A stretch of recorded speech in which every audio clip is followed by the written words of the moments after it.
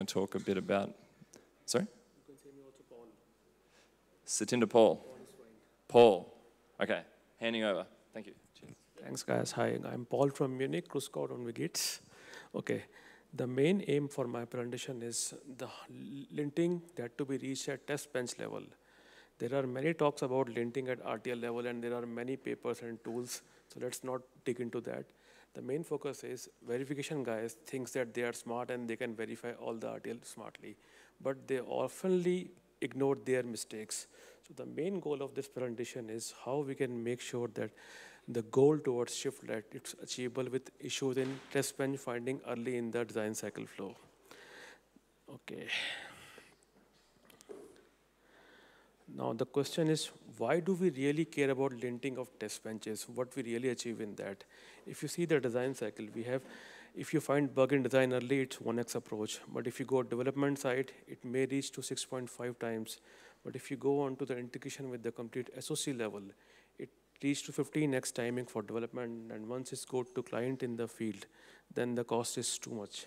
So make sure that to reduce more left and finding more issue on the test bench side. It's good to use SystemVerilog. I also love that. I'm also one of the SystemVerilog creator. But SystemVerilog has a lot of opportunities to fail also, which normally RTL guys think, but verification guys don't even care for that. And these ample opportunity, we took 2 opportunities to where we go wrong.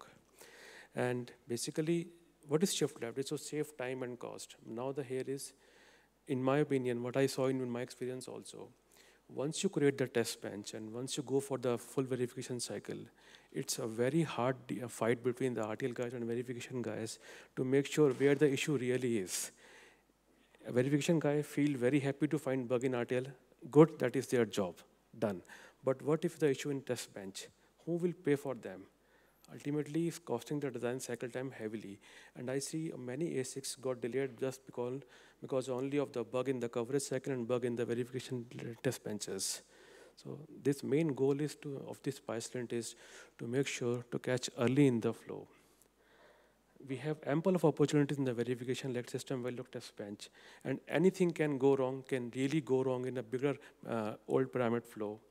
And also on top of that, we have UVM now. It's good that to have the user macros, but there are many ifs and buts in the UVM flow also, which sometimes verification guys ignore. And EDA companies are still not, and their simulators are still not mature to get all the caveats of UVM. There are many stuff which are, let's say, technically correct in UVM, but logically make no sense in verification, and then can cause a redundant error in test bench. So we also capture 2 issues in that, and I will show that. And assertions. Assertions could be like formal and theorem proving and property checking. There could be many opportunities in which we can restrict them by just using small linting only. That we can discuss. And while acceleration with the VIPs and all, many emulators have the specific configuration for the VIPs. So it's not easy to map those first inside, but if you know their goals and know your, let's say, how you lint them, then you can restrict them and basically try to reduce your time, and especially also from the formal theorem proving side. You can do a lot of linting in that case. We have the case studies also for that. Okay. Basically, it's a new paradigm with the old concept of RTL linting. We got some lot of rule set from Spyglass and also a tool called Validator. We try to make sure that whatever meaningful for verification, we try to convey that only. See in the cartoon on the left side, look for the guy who maintains your code and psychopath and can kill you easily. So think in that variable. So we used a approach called pyslang, which is Python based and based on slang. On top, it can have a SystemVerilog features, which can all are open source, and we install on GitHub. This is our approach. If you see on the left side, it's a simple Verilog PLI approach, which constructor and some face values. And then you can customize with case studies, whatever we have. And the main thing is, we are, first of all, let me clear you, we are not an EDA tool now. No. We're just adding a cherry on the cake of the EDA to make sure whatever we use in Testbench, it's clearly approachable. And we help really customer to write their own rules. Basically, we have some customer which have the propriety for the telecom chips and some required for the data center chips. So we can create the rules, we can customize them, and we can also use them, whatever. And it's not, but we have open rule for innovation. We happy to collaborate with the people, and that's it. Before going into the very, let's say, high level, this is the kind of a small approach where it can be effective. For qualitative approach, like we have the naming style in the test bench. Sometimes people confuse with the naming style itself and then cause major issues also later in the flow. Let's say for the classes, for drivers, for UVM, and also for the functional naming time. And how do we reuse the test bench from the VIPs? So make sure we follow them. And for the quantitative approach, we are working hard on them. Let's say SVA density. Let's say you have a telecom chip, you don't have all the clocks active at all time. So make sure to achieve that in testbench linting itself to not activate all the clocks. And for the data center chips, you don't have SerDes active all time for all, so that you can kind of customize that. And the good part is functional coverage density. Let's say you can control the bins easily using the linting itself, so that you will not go for an extreme coverage cycle that can cause the simulator runtime. Okay. This is the case study for DPI check. DPI is a very old style check. People use heavily. You love that. But there are many things which are kind of depreciated. Of course, your simulator will approve that, but there is no point using them later in the flow. Let's say this DPI-C approach, it's completely discarded. People tend to reuse a lot of old codes from the old chips that has used functionality. So if you try to run pyslang, within 2 seconds it will tell you that please don't use that, and it will save your time there itself. Okay, now the classic let's say fight of C and Verilog interface. C normally have two state of variable, but SystemVerilog has a very bad habit of using as a logic, which is 4-state approach. Take the example on let's say, see the code on the right side. It shows that your C value has a kind of a address and then output data. The main mistake we did is here output is declared as a logic side, and which can be taken as X or Z also. If you see the code output, your C side, it shows as X16, which is perfect fine. But on the SystemVerilog side, it's showing as a ZZ. You can spend hours of arguing with the RTL guy, but it's an issue in the test bench itself. But with the SY lint, you can easily catch them, and it's simple to use that.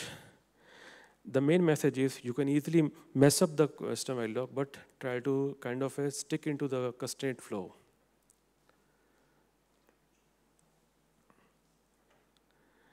And these are the sample rule sets we have for the class prefix you can do, and if you have a cover group you can do, and also the ASM prefix and coverage prefix. This all comes from basically verification team leader side, but we can try to add more and run on that. And also for the SVA, we have, let's say, missing labels, and also the low pass and missing fail bound range, and the class method, let's say, which are not external, and end label and missing casting for the UVM side. And below, if you see down table, there are some UVM linting rules these are, let's say, very hard to find when you go deep into the verification, but you can easily find in the initial coding itself, and that can reduce your coding time basically. Let's say driver should have request parameter overridden.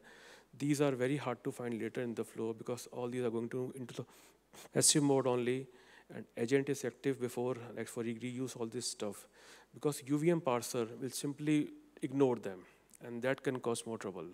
This is Synopsys Cadence both has to learn, but nobody has learned so far. And UVM agent is active. Technically it's correct, but UVM parser, you will parse that, but what you will do with that, what you will achieve with that, the question is that. And you can again have to do redundant cycle for that. And also for the missing virtual interface for the VIPs, that simply people ignore and then find later the issues. Here you see the example case studies is actively declared. If you see, if it's not allowed from UVM point of view also, but simulators will try to allow it. So our pyslang can easily catch in 2 seconds itself.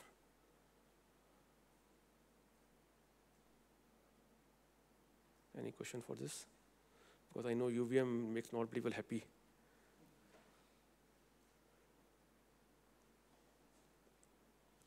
And this is the classic SystemVerilog case issue. We tend to use an colon equal to operator, which basically assigned a weight to all the ranges. Here you see the ranges from up to all 65,000 gauge. It will end billions of cycles for no reasons, kind of thing. So you have to make sure whatever range you want, you really want to have that only. it's good to find, my opinion, it's good to have 0, 5, AA, and that's it, not more than that. If you go for beyond that, it will end up in more trouble rather than solving trouble. Here you can see all these operators we can easily catch, and also our recommendation what to use. It is basically kind of a very constrained random approach early in the verification. And this is how the end we generate the reports for managers and super managers. They will love that, and they see the productivity of their team. Okay, this is a very, now summary, this is a very new frontier, and we saw many clients coming up and asking us for more help and asking us to create more custom rule. So feel free to happy to collaborate. That's it. Yes. I keep it simple, stupid. We'll have to go back and forth with this. This is an interesting concept, I think, linting the test bench. Is it? I've never done it. I've never even thought about doing it. Sorry? Now you will do. Now we'll do it. Okay. Has anyone else done this? Run checkers on your test bench code? C++? C++ code. Oh, you lint your C++ code. Fair enough. Yeah. The main thing is people always fight with the RTL guy, which is not correct all time. You fight with your RTL. I mean, if you have issue in the, let's say, bug, you always complain the RTL guy, which is not true all time. Oh, that's a good point. Yeah. Test bench doesn't work. Can't be the verification engineer's fault, right? Because the Never. verification guy has to destroy things, not to create things. The verification guy is only, you're trying to kick the design and check it doesn't work, yeah. All right, cool. I think this is good. All right, questions. Questions from the floor. Olaf.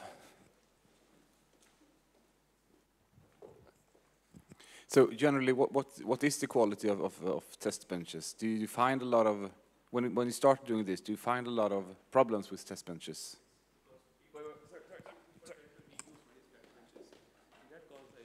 Sorry, Paul. Start again. Because let's say we have one client which is very known for social media, and for their chip, I mean, we tried that. They tend to have many kind of VIPs coming from different vendors, and that VIP is not customized to that SOC. So that kind of linting you can easily find. I hope you got the name already of client. I have a question while I go up there. You're an EDA startup, I guess. You're a consulting EDA startup. This pyslang. We are not EDA, let me tell you. We are not EDA company. Okay. Pyslang, is that like a tool that you guys It's have a kind written? of a Python-based wrapper on the existing linter. Okay. It's a freeware. Yeah, we are creating kind of a customized tools for that, and customized code, and then on top. The question is, what's the opinion on the quality of pyslang? I mean, we are still making it, and we just started with 1 year ago, so it's keep on changing. But yes, we are able to identify issues at least, and we are also growing. Even in the Synopsys cadence also have many issues so far. As I said, UVM, I mean, so far I hardly saw tool guys to understand UVM completely. Technically they are correct, but logically they don't look. Yes, SystemVerilog parser, yeah. Oh, we're back to Verilog parsers. Okay, yeah. So my question is, do you think this will become more common in the kind of verification flow or supported by the EDA tools? Yes. Yeah, okay. And also we are seeing good benefits of using with SystemC also with the Testbench. SystemC as well, you lint the SystemC also, because the thing is, the way we talk SystemC and HLS together, that is kind of a much shift left. Yeah. Shift left, like in timescale. Yeah. Yes. I only heard this concept recently, the shift left thing. I learned this concept in 2004, but really now I got mainstream. Yeah. Cool, all right, I like it. Makes sense. If you're sitting there debugging the design when the bug was in the test bench all along, then... Because the problem is, if you have a bug in test bench, the bug is already fixed to an RTL. You can't find it, and there is no scope. And even if the function coverage is wrong, it is wrong. Yeah, cool. All right, any other questions for Paul? No, that's it. Thank you very much, Paul. Appreciate it. Thank you.